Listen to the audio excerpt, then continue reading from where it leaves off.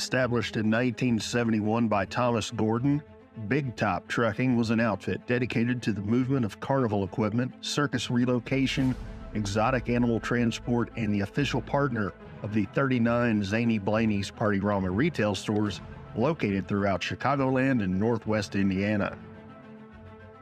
Gordon insisted his fleet of professional drivers, quote, dress the part when it came to serving this segment of the entertainment and party favor industry. His randomized fleet of experimental equipment was easily identified by the general motoring public and was a favorite target of the Illinois State Police.